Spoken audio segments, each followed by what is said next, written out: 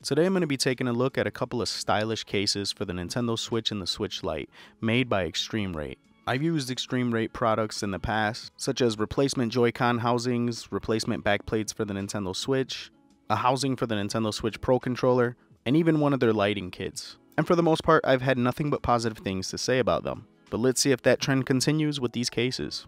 They come in a variety of colors. The two colors I got here are mint green and Mandy's pink. The reason why I picked these two colors is because I feel like they're the two most contrasting colors of the bunch, so I think it just works out better from a visual standpoint. Inside the box, you got the shell for the Nintendo Switch console itself, as well as a shell for each Joy-Con.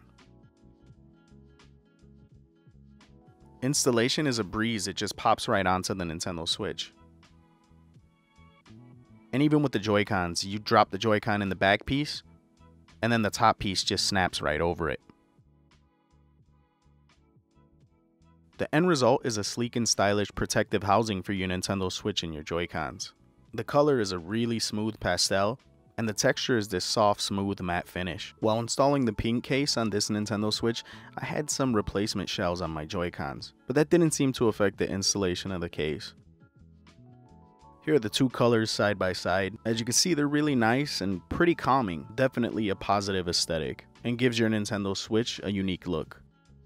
A huge positive about these protective cases is that they're so thin. So thin, in fact, they can actually fit in the Nintendo Switch dock. So no more having to pop off your case just to enjoy your Switch in docked mode. Moving over to the cases for the Switch Lite, I got the exact same two colors. The housing is separated into two pieces and even came with a screen protector.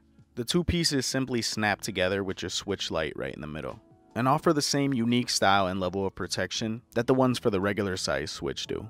I tried to get colors similar to the color of these two Nintendo Switch Lites, but of course mixing and matching is always fun as well.